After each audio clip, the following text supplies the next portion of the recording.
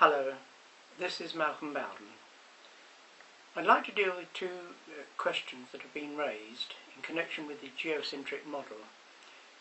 The first is dealing with the parallax of starlight. As we go round the Sun in the heliocentric model, we see some near stars which are nearer than the far distant stars, and as we go around the other side of the Sun, these near stars move very slightly relative to the stars in the far distance, and you can see this on the diagram, what we're talking about. So that gives the impression that we are going round the Sun and the near stars move very slightly relative to the other stars. The other question that has been raised is somewhat similar.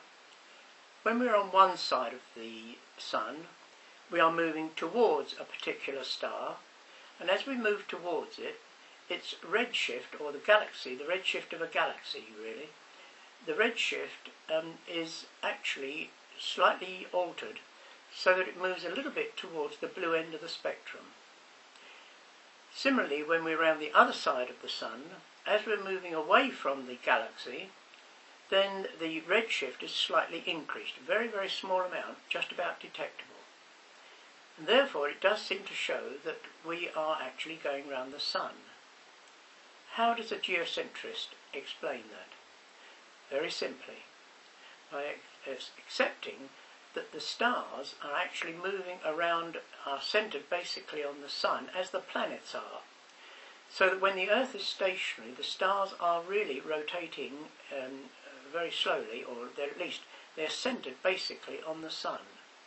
And if you look at the geometry, you will find you get exactly the same results of the near stars giving a parallax angle with the distant stars, and it also explains why we get a very small shift in the redshift when we're looking at distant galaxies.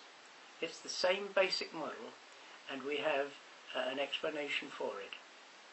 Now, it may be thought that that is a somewhat arbitrary explanation, but if you are going to adopt the heliocentric one, which seems to be simpler, then we're just simply asking that how on earth do you explain the four other experiments, all of which clearly show that it is we who are stationary, the ether is moving, the planetary system is moving around us, and we consider that the stars are basically centred on the Sun and not upon necessarily the Earth. And we get exactly the same results of star parallax and a small degree of redshift for distant galaxies as we do with the heliocentric model.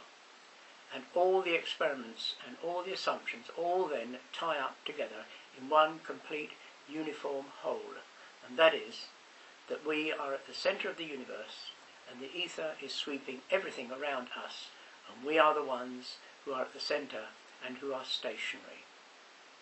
I hope you found that interesting. Thank you for listening.